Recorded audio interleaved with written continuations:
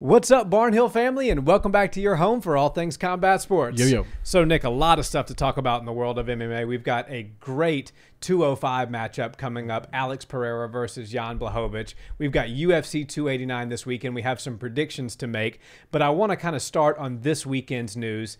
It seemed like bad judging is kind of the dark cloud hanging over once again, and Chris Lee is the culprit once again.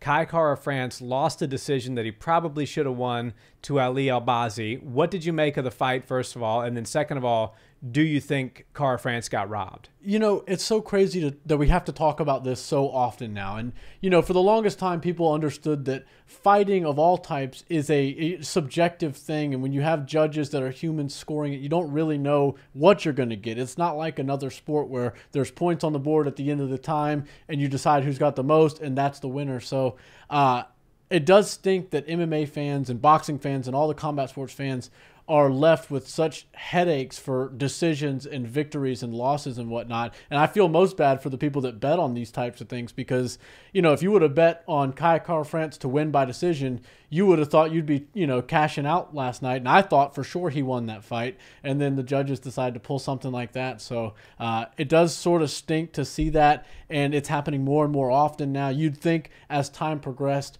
that the judging would get better, but it seems like it's at its all-time low, actually, for a while. It does seem like it's at an all-time low, and it also seems like there's a couple people, and I hate to call people out, you know, by name, but I think in reality we kind of need to if we want the judging to be better and we want these judges to do better. Chris Lee has had some baffling decisions over the last year, and this one was nothing short of baffling. And the scorecard itself, if you look top to bottom the way he scored it, he scored rounds 2, 3, and 4 for Albazi, which, okay, 2 and 3 I can definitely see. I think 3 was the most clear-cut round for Albazi. But round 4, it takes a novice MMA fan at most to tell you who won the 4th round of that fight. There was an attempt at a back take, which was thwarted by Kara-France. That was the only real grappling attempt to speak of that Albazi had in that round. And then other than that, he landed 5 significant strikes, none of them which really did any damage, and Kara-France landed almost 30. He landed almost 6 times more significant strikes in that particular round than did Albazi, and somehow Chris Lee scored that round for Albazi, which if he had just gotten that right, his scorecard would have been 48-47 in favor of Kara-France, and it would have been a split decision the other way. So super unfortunate. Kai, we should be talking today about Kai being a contender in the flyweight division again and potentially the #1 contender after a victory like that. But unfortunately, we're talking about him bumping back to maybe the 4 or 5 position and Albazi taking his spot at #3. Now, it is exciting to see new faces and new blood reach that top 5 at flyweight, but you hate to see it happen that way because Albazi did not win that fight. Yeah, I agree. And it does stink that, you know, he's going to go from #3 possibly to out of the top 5. And Kai Kara-France seems like a top 3 type of talent, in my opinion, at flyweight. But to go back to the judging, I think that when you see, you know, Kai Kara-France go out there and put on the kind of performance that he has, and get robbed the way he got robbed, in my opinion. You know, sometimes you have a close match, and if it's a toss-up, you can understand where they might get some rounds off. But we're talking about a clear decision victory for Kai Kara-France. And I know the judges aren't allowed to see the statistics of the fight. And it's really hard to try to keep track of who landed punches and try to count in your head. It's almost impossible. If you're a fan, you can watch and they'll bring up the stats every round, like this person lands this many strikes versus this much. So you kind of have an idea. And then, of course, everything's subjective. You might see somebody land more power and less, you know, quantity, but, you know, way better quality. But when you've got like 5 strikes to 30, you don't even have to do the math. You can just be like, it's a lot to a little. And it was definitely in favor of Kai Kara-France. So I think the judging, you know, it was at an all-time low last night. I definitely could have seen Kai Kara-France winning that fight, doing really well on the microphone, and setting himself up for a title fight here, probably at the end of this year, or, you know, maybe early next year. But, you know, now he's going to have to crawl his way back up to the top of flyweight, and that's just very difficult. And, you know, the UFC gets a lot of flack when this happens, but it really has nothing to do with the UFC. They aren't in control of the athletic commission. They aren't in control of the judges, and they don't have their hands in any sort of, you know, wrongdoings or bad stuff. but they are the ones who get seen as the bad guys. And I just want people to realize that it has nothing to do with the UFC. Right. And most times after these situations happen, Dana White's in the post-fight press conference just as angry about the decisions as the person that lost the fight, because it does seem to stain the integrity of the UFC. And I think that the judges, they really should have to come out and speak, just like Dana does after the fights, just like the fighters do after the fights. And maybe if they could come and give us some reason, we would agree with them. And maybe if they can change our mind on something, then they can educate us and open our eyes to something that we weren't seeing before. I'm always down to give praise when it's, due, but also these judges need to get some criticism whenever it's also due. Yeah, and I think criticizing them and bringing stuff like this to light is what's going to really push some change. Not that you and I are going to sit here and affect any change, but certainly talking about it does help, and being more vocal about bad decisions, especially from people like Dana White and the fighters that are on the wrong side of those bad decisions. You talk about people who lost money, you feel for them, but you really feel for the fighter that spent the last 4 months of his life preparing for a fight that he went in there and executed a game plan, should have won. And the other thing is there's a show money, and then there's show plus win money. So Kai Kara-France's paycheck got cut in half thanks to Chris Lee last night and his bad decision making. So it's more than just being able to sit down, fill out a scorecard, and then disappear behind the curtains. You cost somebody a lot of money. You cost somebody a position in the rankings. You cost them potentially a title fight, which if they win, that's a whole hell of a lot more money. You're talking pay-per-view points and things like that. So I do think there's some weight and some gravity to the position of judging, and I think it should be taken a little bit more seriously by these guys. And you're right, maybe there is something that they're seeing that we're not seeing, but we know what rules they're supposed to judge by. So we can look at the rule book and it says damage overall, significant strikes, and then you start to get to octagon control and things like that. But round 4, if you look at the rule set straight out of the rule book for MMA scoring, I don't believe that anybody could come out and make a case that, given the rules that they are abiding by, that Albazi won that round. And so maybe Chris Lee needs to educate all of us and teach us a thing or two. And I'm not too eager. My ego is not too big to say I can't learn something. But I would be very surprised if he could come out and explain his way out of that 4th round decision. Yeah, he'd have to hit us with some pretty serious knowledge and facts to sway my decision on last night's fight. And, you talk about like the criteria and what's most important, and damage is always the most important when you're talking about a fight. But what seems to be most important sometimes in these poor decisions and these bad calls by these judges is it almost feels like they put octagon control over everything else. And that is not near towards the top of the list of what's important. But sometimes if you're a fighter that can fight well off your back foot, if you can circle around the outside well, kind of like what Floyd Mayweather did for his entire career, moved on the outside, picked you apart, didn't get hit. If you do that in MMA and somebody's just charging at you the whole time, getting hit like a Terminator, and they just refuse to go down, sometimes they can win just on the pure optics that they're chasing you around, and it seems like they are bringing the fight to you. And I know people like to see like 2 guys in there stand and bang and whatever. But if somebody's picking somebody else apart and they happen to be moving on their back foot, they happen to be circling off and doing good techniques that MMA fighters, study and dream about having one day in their arsenal, then you might have to switch your style if you're going to have to win, which that makes it very difficult to, have a successful career in this. And, if you do these sort of raw decisions, these bad deals to some guys a couple of times over, they could be out of the UFC and working a regular job again before they know it. And they might be a legitimate UFC talent that just doesn't have the style that fits with these judges. So as weird as it sounds, these fighters at this current state of the UFC need to take matters into their own hands. And there's one in particular, Sugar Sean, that does this. He goes, I'll fight anywhere if the UFC wants me to. I've gone to, Fight Island, and he's about to fight in Boston, but he's like, I'll just go back and forth to Vegas. The pay's better. I don't have to give so much. He's like, I don't really care about fighting at Madison Square Garden. The judging is awful up in New York, and they're going to take more money and taxes and all this stuff. So he's got it right for some reasons, but also start to look at the judges who are going to be judging the card that you're going to fight on. And if you know that it's somebody like a Chris Lee or somebody who's known for screwing people over in bad decisions, and you happen to be a decision fighter, or you happen to be going in there against somebody who might, force you all 3 or all 5 rounds, it might be best to say, you know, I'm good to fight this guy, but I want to do it in this state instead of that state. You know, just get creative. It's a really smart thing to say. Unfortunately, last night's example, it was in Vegas, which is typically the, you know, when you're looking at, I don't think it's good and bad. I think it's varying degrees of bad, worse, and you know, ridiculous.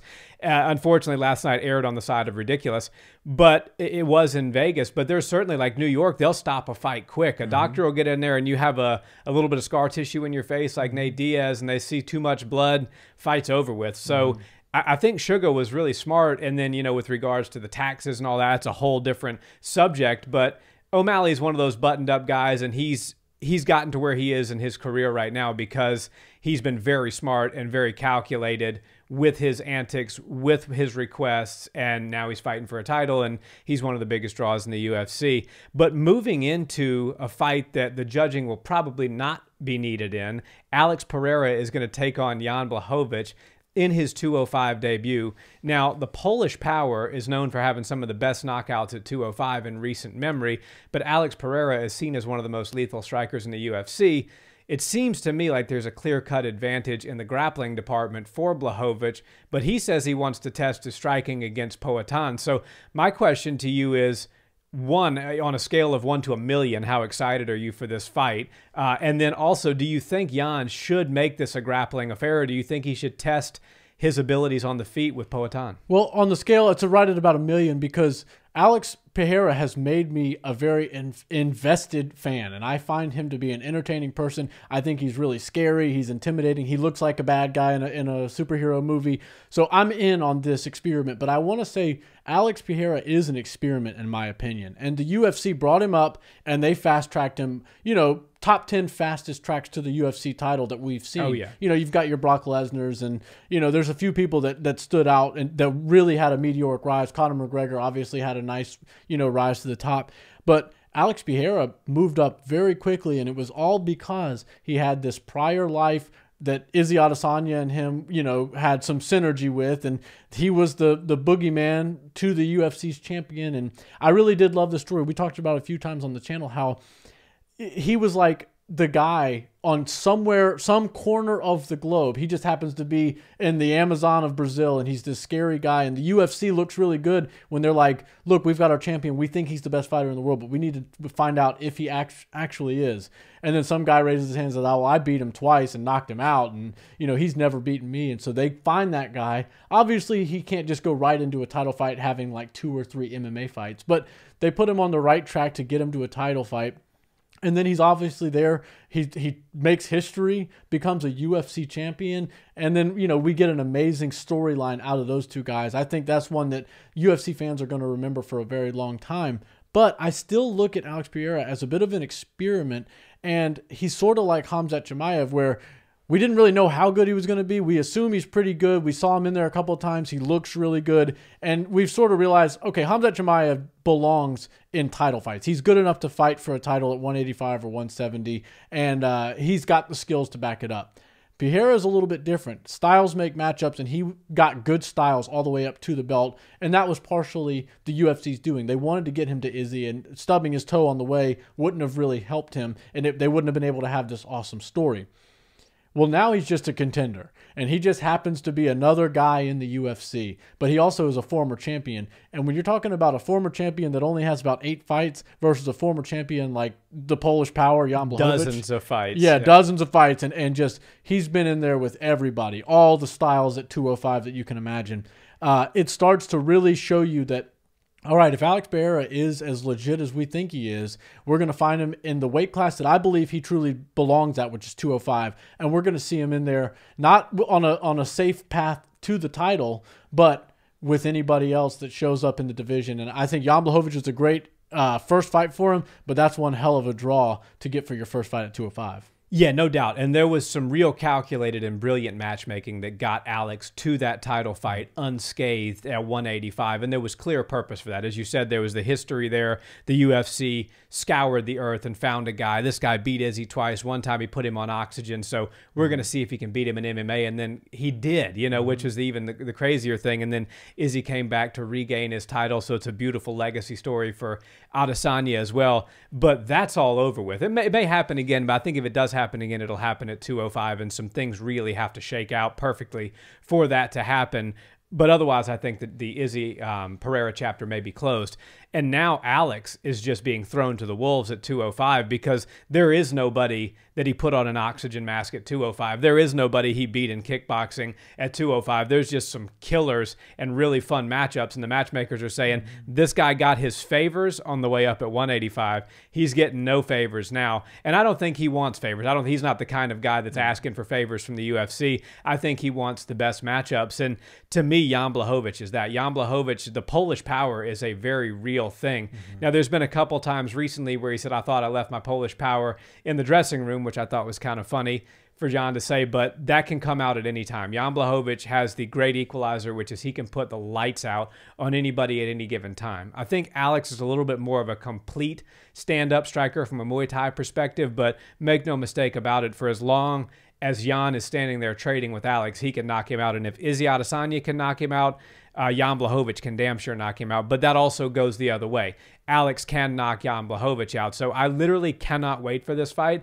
I'm not ready to make a prediction yet. I think it could go either way. But I think this is a #1 contenders match at 205. And the winner, if they step in there against Jamal Hill, or if Jamal has his business with Yuri first and Yuri gets his belt back, however that shakes out, give me any combination of Jan Blachowicz, Alex Pereira, Jamal Hill, and Yuri Prohaska. You slice and dice that up any way you want to dice it up, and sign me the hell up for that fight. Yeah, that's a lot of fun. And I think that 205 is in good hands right now. Jamal Hill's kind of, taking care of being the fun champion that's entertaining, on and off the microphone. And one of the best Instagrams in the game, by the way. Right. Derek Lewis has always been the best Instagram for all the fighters, but Jamal Hill is now coming up, and he's getting a close second spot because he's got a very entertaining channel, and he's also not just reposting stuff, but he's like making his own little videos, and they're always funny. He's putting effort into it. I can respect that he's scripting videos, and respect to Jamal Hill. I think the champ doesn't get the credit he deserves sometimes because he doesn't look like the most technical fighter in there at times, but Jamal Hill's a damn good fighter, and he's a great entertainer. I think he's good for the sport, and I'm going to give him some credit if nobody else will. Yeah, at the end of the day, it's I hit you, you don't hit me, and if you go to sleep, then I get the belt. And that's what he's done so far. And I can't wait to see, him in there with Yuri. I think that's a fun fight. And, when you talk about Pereira moving into a division where you've got Jamal Hill and you've got Yuri and even Jan, I'll throw him in there. You're talking about some dynamic strikers for big guys and people with lots of power, but also lots of skills, and they aren't really just one-trick ponies. So I think Pereira is going to be looking really good and fill out that 205 frame perfectly. He's not going to look undersized like how Izzy looked when he moved up to 205. Well, he looks way bigger than Glover when you see them pictured together, training together. Like, it looks like if you were to tell me one of them's the 205 champ and one of them's the 185 champ, that it would be the other way around. But it was in fact not. Yeah. And Jan's a big guy, but he's not going to be able to just simply overpower Pereira on the feet. If they take this fight to the ground, I think there's some major holes in Alex Pereira's game, and we're going to see him at 205 because everybody knows they don't want to stand and trade with him because he is actually very dangerous on the feet and can knock anybody out at any time, especially with that front hook. But they did see him show a few kinks in his armor on the floor. If Izzy's able to control you, imagine what Jan can do. Imagine what some of these other people. Anthony Smith would probably be a nightmare to get once Magomed and Ankalaev, Exactly. These are some guys that saw what happened with him. Now they understand there's a former champion that just joined our division, and we think we could get the jump on him simply because he doesn't have the style to beat us if we can get the fight to the ground.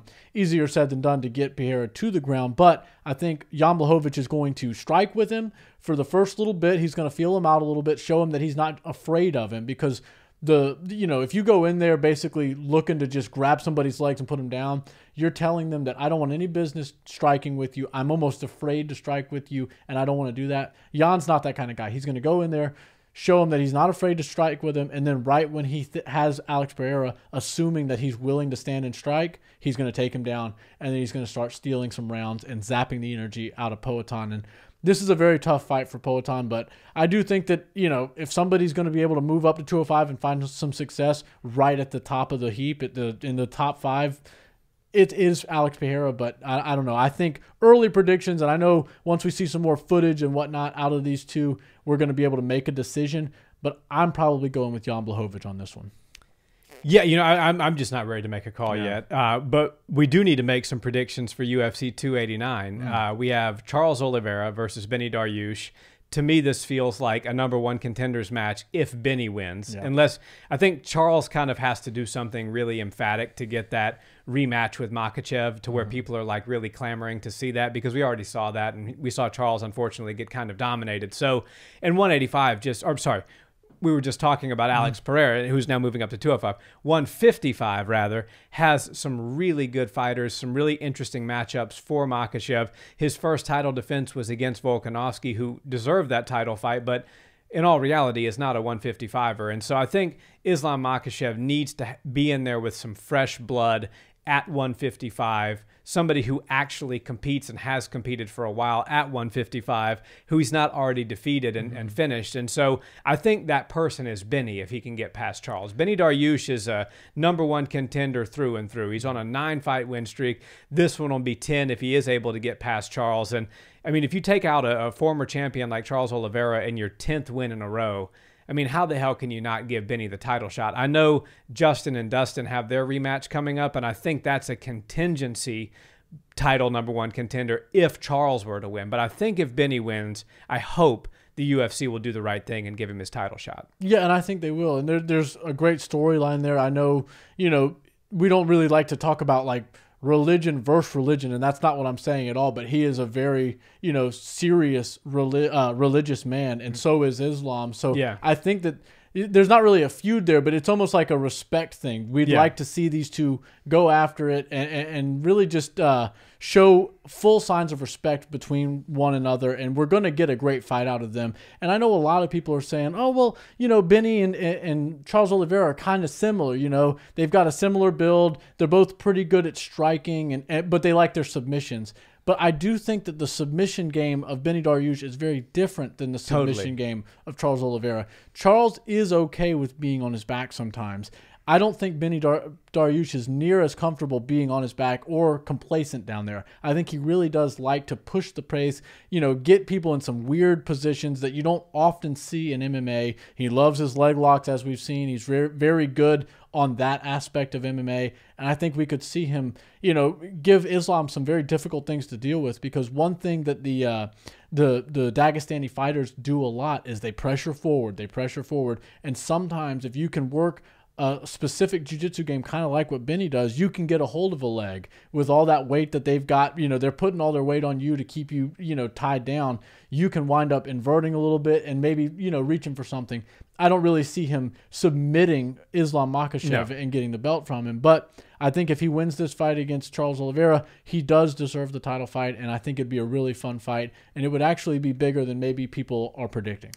Yeah, I think it would. And I think you hit the nail right on the head with as far as these guys are both very respectable, both very religious family men. Yeah. And, to see that's kind of a breath of fresh air at 155. Right. 155 has been kind of a wild division for a while, minus the Khabib, time that he was the champion. But with Conor McGregor and everything that happened there, it's been kind of a wild ride at 155. So to see two guys like Benny and Makhachev go at it for a title, I think would be a very highly skilled matchup, and one where you could see big numbers be pulled from two guys that don't trash talk one another, which I think is kind of nice. And so when you look at Benny's game compared to Charles Oliveira's game, I totally agree with you.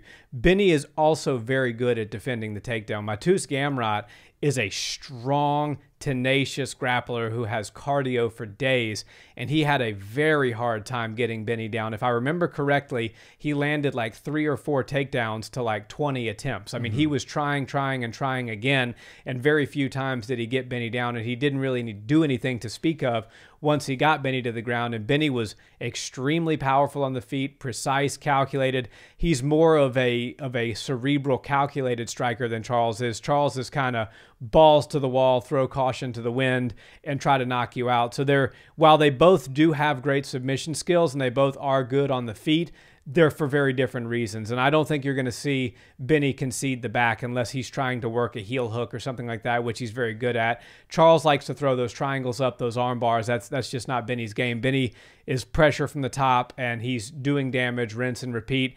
I'm liking Beneil in this fight. I think he's going to win. I think he's as good as Charles across the board, but I think he's just a little bit more calculated. I think he's going to have the sharper game plan, and I think he's going to hit Charles with some things that hurt him early to make him think, and that's going to give him the time to really open up his striking. I don't believe that Charles is going to take him down to the ground. I think this is going to be actually more of a fight that takes place on the feet unless Beneil gets to the point that he wants to do some ground and pound.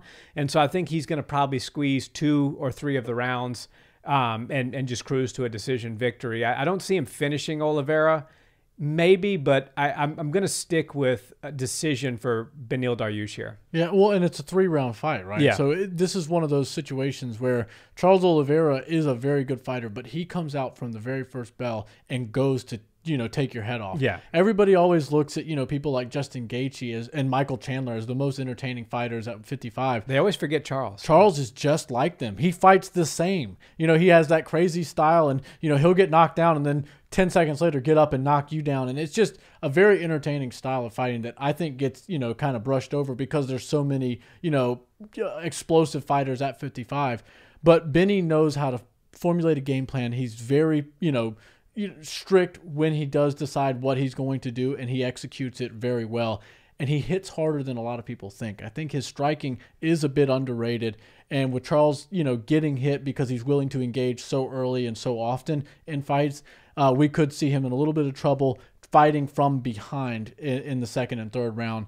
And that could leave him, a little bit desperate and looking for, crazier Hail Marys to win the fight. So I think Beneil knows this is probably his only opportunity to get to a #1 contender spot and to get a title shot. So he's got to really perform, and he's got to fight a perfect game plan.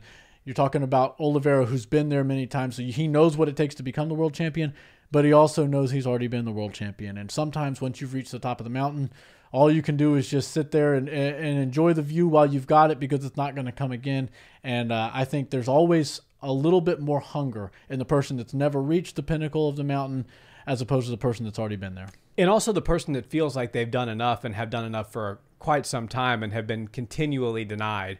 I think Beneil's going to come out and try to make a statement here. I think, he's going to go for the finish. I'm still going to stick with my prediction of a decision, a clear-cut decision for Dariush, but I think Beneil's going to come out with a chip on his shoulder and a point to prove, and I think we may see the best Dariush yet, which is going to set up for a great fight between him and Makhachev. And now moving into the main event, it wasn't the main event that was originally billed, but I actually much prefer it. I'm glad we're going to see some fresh blood in there against Amanda. There's very few people in the heavier women's weight classes that really can make noise, and you can only shuffle the deck so many ways to make it interesting before you're just recycling the same fights over and over and over again, and that's kind of what it would have been with Pena. I think she got the jump on Amanda when Amanda was unfocused, and I don't know what happened. That was a fluke.